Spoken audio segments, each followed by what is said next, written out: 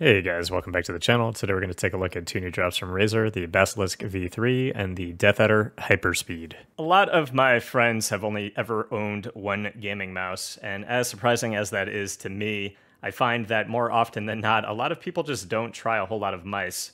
And if I was to walk into a big box store at the end of 2021, we're now in November, we're pushing the end of the year, and somebody was looking for a new mouse, they didn't really know what they want, and they were looking for upgrades to their setup, like a mouse pad, I think I would probably have at the top of my list right now the Razer brand of all of the various options that they do have, which all fall into categories of their own and are all very, very good.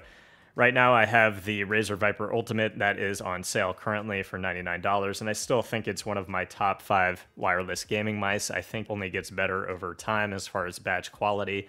The weight is definitely at a sweet spot, and it just feels good for a multitude of different games, tag shooters, tracking games like Apex, and fast flicks like Quake Champions or Unreal Tournament games, of that flavor.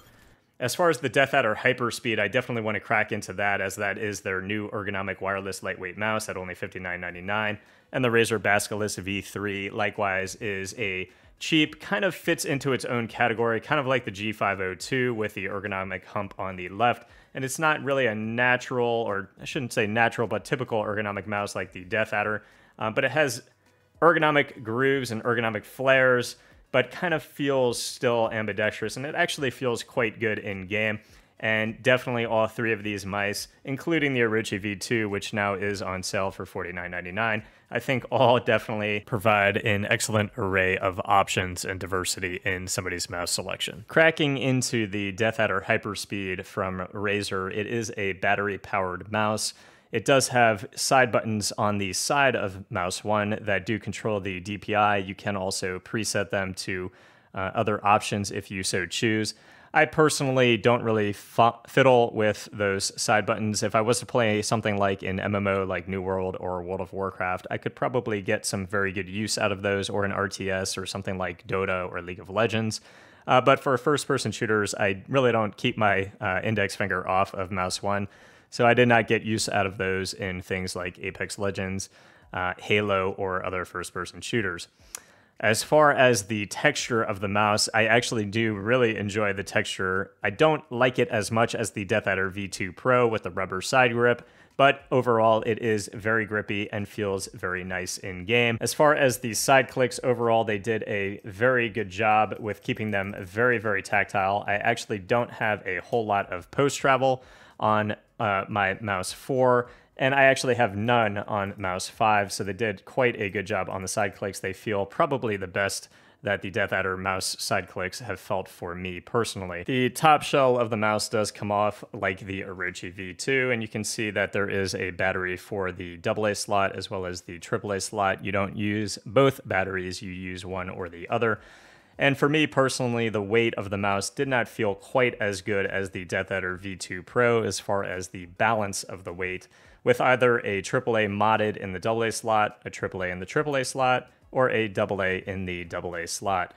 You can see that the mouse is using those modified Kale switches, the same as the Orochi V2, and for me the switches felt very, very good. As far as side flicks of mouse 1 and mouse 2, I have virtually none, but when you are holding your finger down on left click, you can feel a bit of grinding of the switch below. The buttons on the side of the mouse 1, the first one higher up is actually more tactile on my copy than the one below. The one below is a lot softer and less audible than the first one. And on mouse 1 and mouse 2, you can see I have a bit of pre-travel and just a bit of post-travel. The mouse does use an optical sensor. It doesn't feel quite as good as the Orochi sensor in my personal opinion, which could just be a difference in the DPI deviation or the weight balance of the mouse itself, which for me just didn't feel quite as good as other mice in the Razer lineup. And as you can see, the skates are PTFE out of the box, and the skates actually aren't horrible.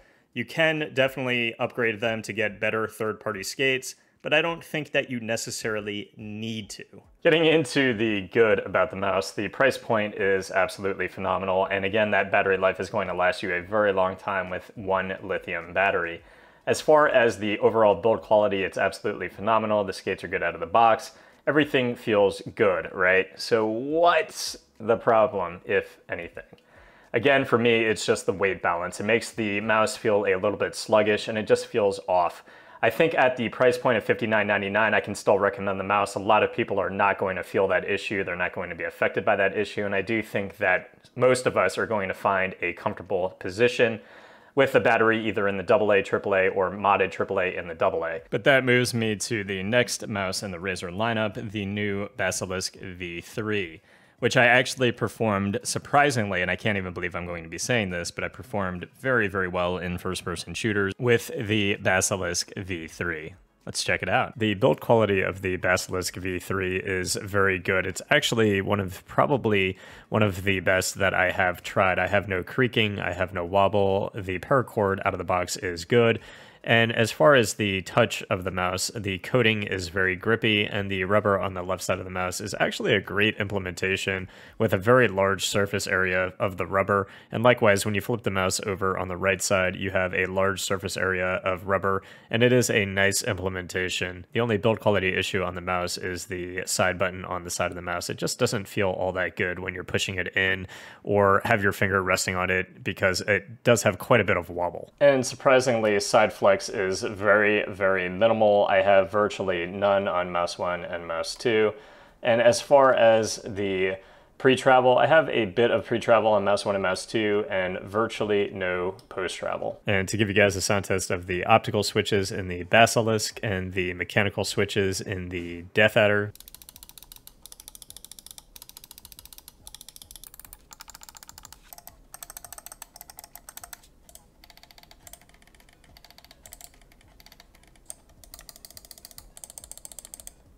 The Basilisk V3 is the first Basilisk I've tried out of all of the Basilisks that have released previously, and for me, the weight balance was actually very good. The paracord utilization here is good. I don't think that you would have to replace it, and the skates are actually large and in a very adequate position to get just a overall really good feel on the mouse and with my particular grip. And I think the grip is one of the main essential reasons why I play better with the Basilisk. I grip the mouse a little bit more fine-tuned. It almost feels as though I'm holding onto a writing utensil, kind of how it felt with the SteelSeries Prime Wireless and Prime Mini Wireless, compared to the Deathadder that kind of gets my index finger further away from my thumb and just makes my grip feel more opened and less kind of clamped and finely tuned like the Basilisk V3. Despite playing pretty damn good on the Basilisk V3, I don't think that it's something that I would use for my everyday purposes. I feel just more comfortable on the Orochi V2 and the Razer Viper Ultimate. And I think if you are trying to go for a little bit more competitive of a mouse, those would probably be my two recommendations over the Deathadder and the Basilisk. I do play very good on the Deathadder V2 Pro. For some reason, I wasn't very good on the Deathadder Hyperspeed, but I do think that could just be a weight balance issue. If you're not affected by it, it could be a very solid addition if you are a Deathadder fan or if you're looking for a very large ergonomic mouse. So a whole lot in the Razer lineup of 2021. Again, my options that I would personally pick are the Orochi and the Viper Ultimate, but again, two solid additions to the Razer lineup. I hope that helped, guys. If it did, please leave a subscription to the channel, and I'll see you guys in the next review. Peace.